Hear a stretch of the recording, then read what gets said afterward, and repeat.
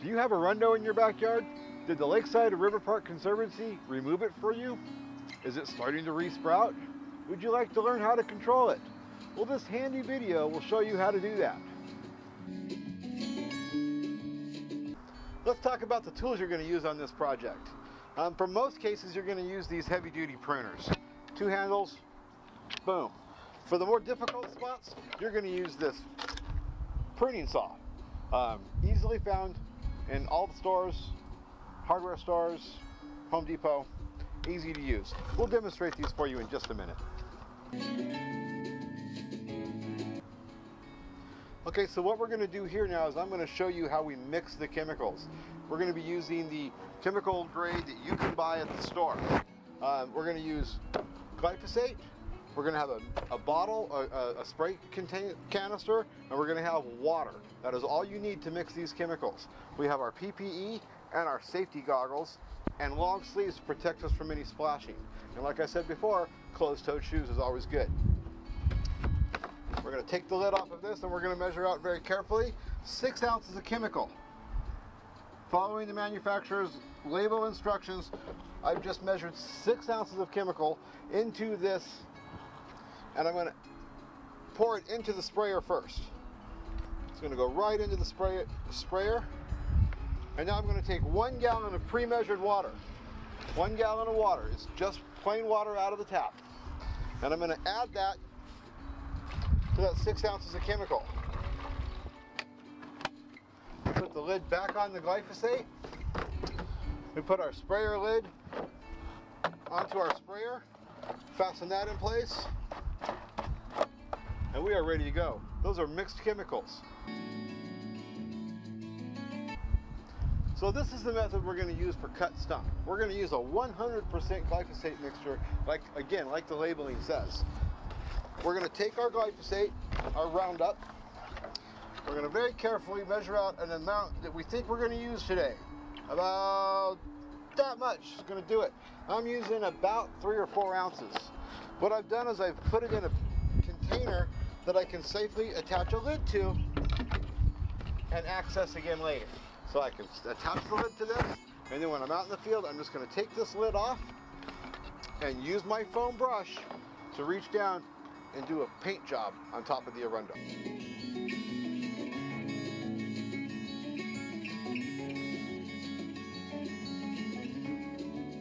So Lamont is about to demonstrate that cut stump method for you, and he's going to cut the Arundo 2 different ways, with the loppers and with the saw. But what I wanted to note right now is that you want to cut these stumps about 4 inches off the ground. And a good rule of thumb is your hand. If you take your hand and you grip it at the base, that's going to be approximately 4 inches. Remember 2 things. When you're cutting, you want to be safe, and you want it to be flat. You don't want to have a 45-degree angle or any kind of sharp angle sticking up. You want this to be perpendicular with the ground, so it creates a flat surface to avoid any accidents. If you stumble, trip, fall, it's less likely to impale you.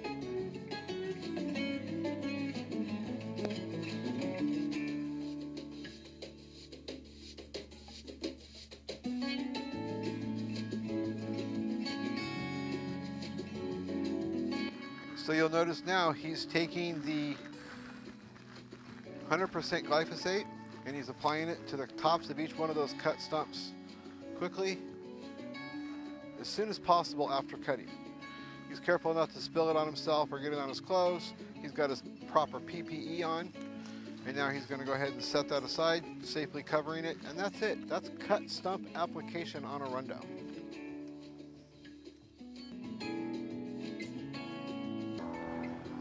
Let's talk a little bit about castor bean. In some cases, you may not want to use the chemicals on the castor bean because it's such an easy plant to just reach down and pull out. This is a great example of that castor bean that I was talking about that you can easily pull. Here's what you're going to do. This is a great height for it. You're just going to gently reach down here, grab it firmly by the base, and gently pull, and it should just easily extract. Very little pressure. I have another baby one right here. I'm going to demonstrate one more time. Firmly by the base, gently pull. It's coming right out of the ground. I know it looks like a really long root, but it generally tends to be very loose. Even these larger ones here, This might take a two-handed pull. I haven't practiced this, so we'll do this together. Very simple, very easy.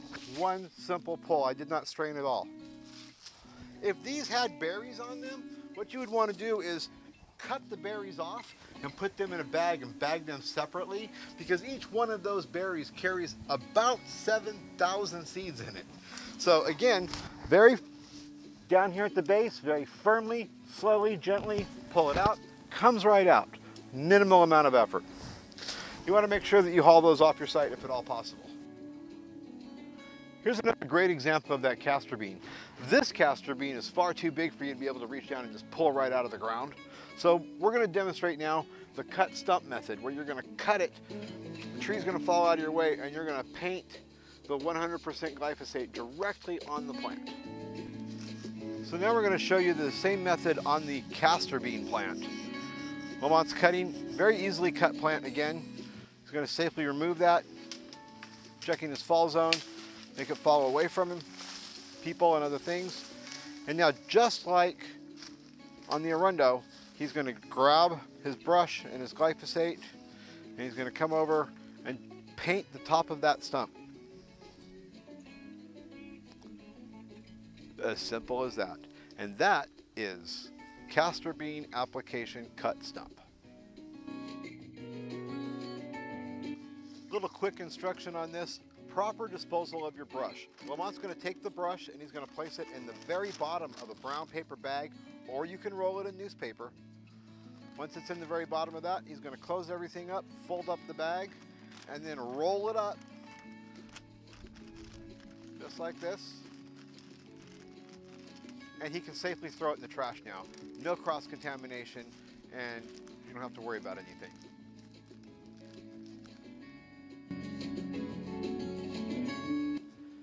So this is a great example of a height that's great for spray application.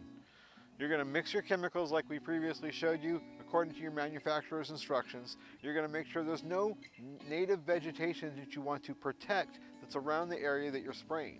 And then you're going to carefully apply the herbicide to the plants. Lamont is going to demonstrate that for you now. He's carefully, go ahead and apply. He's carefully applying the herbicide to the castor bean leaves. And then he's going to step over and start applying it to the, there we go, he's gotten all the leaves. That's going to die and it's going to kill the root. Now he's going to start treating the Arundo from top to bottom, painting it like you would a wall. Just trying to get all of those, as much of those leaves covered, as much permanent coverage. There we go. Now we're using a blue marker dye, so you won't be able to see this as easily. Just make sure that you make the entire plant wet. And that is how you apply spray herbicide.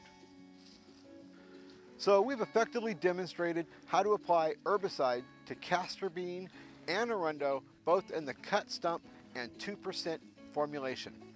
If you have any questions, please feel free to leave a comment below or email us directly at our website, lakeside riverpark.org. Thanks for watching.